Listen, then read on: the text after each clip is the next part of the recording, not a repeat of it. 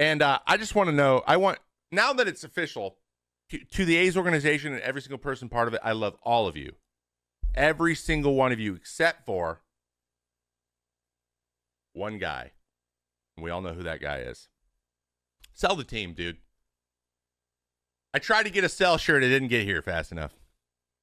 Sell it, man. Let someone who actually takes pride in the things they own something.